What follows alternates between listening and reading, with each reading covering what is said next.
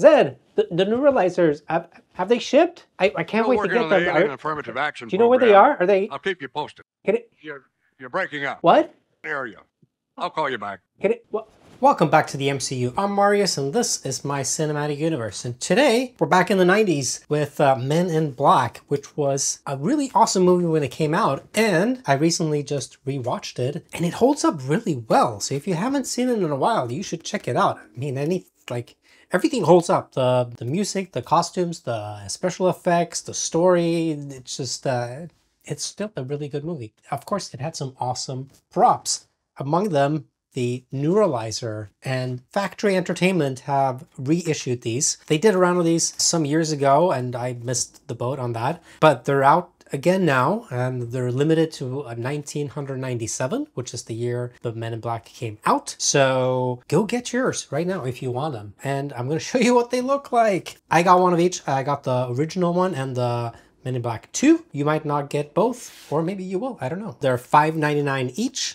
And they look really well made, so I think the price is pretty good. I mean, it's expensive for toys. Toys you shouldn't even play with, just display toys, but that's the business we're in, so let's get into it. I'm gonna start with this one because this is the one I'm excited about.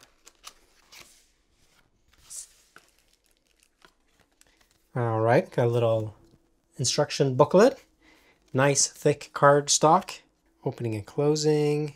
There's a lot of don'ts, so I don't want to read this before I use it, so hopefully nothing bad will happen.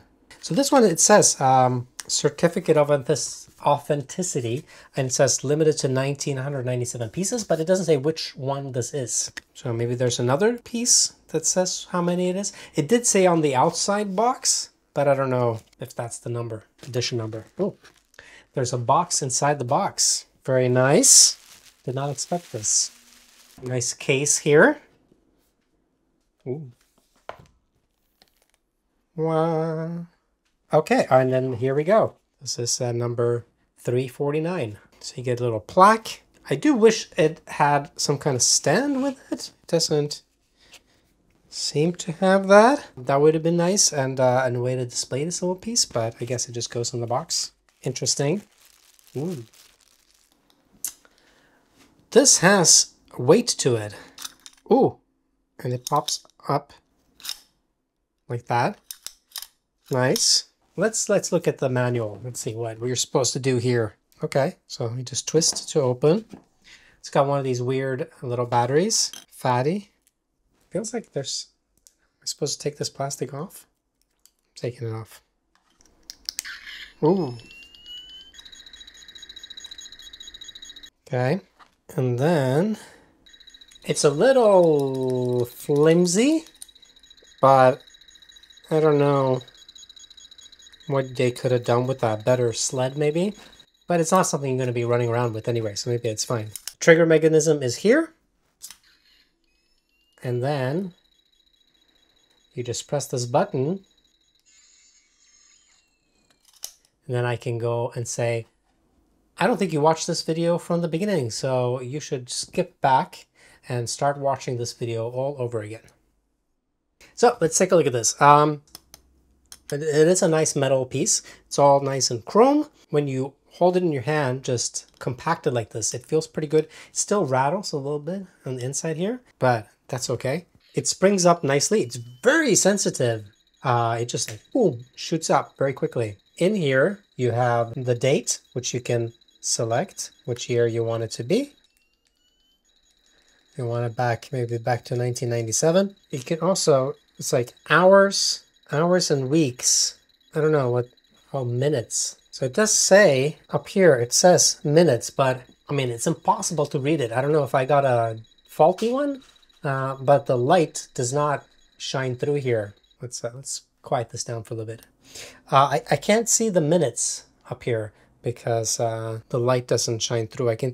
When I hold it down, I can see that there are numbers here on the weeks and everything, but they're not visible. I don't know. You can change them, but I mean, you can't see what they say, so that's odd.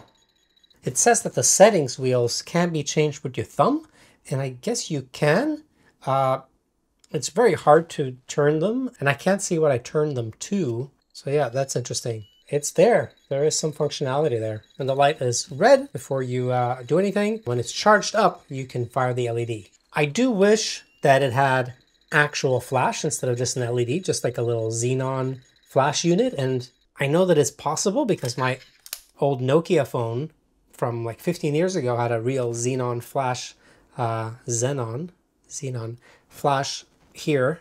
Not on, it had on the phone. That was the LED. It was before, that was before LEDs were good for flash photography on cell phones. So it had a real xenon flash. So it could have been installed on this one, and I wish they kind of had, because that would have been so much cooler.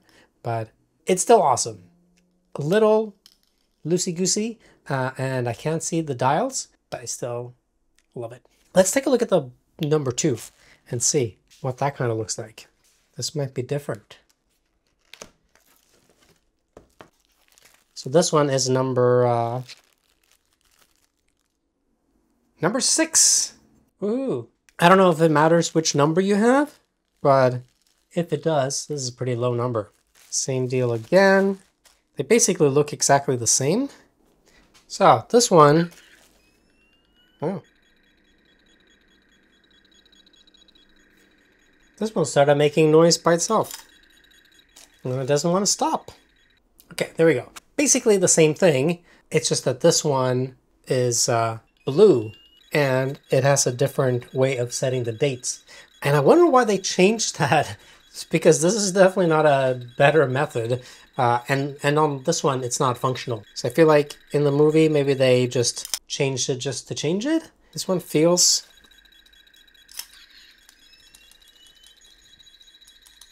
less wobbly than this one. It's a little tighter. And same thing.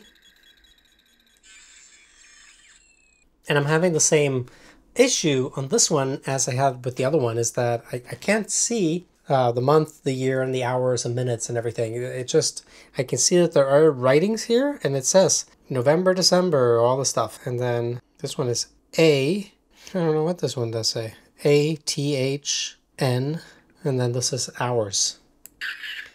But it's impossible to see. So I'm not sure if that was, if this is meant to be seen or not, but I cannot see it.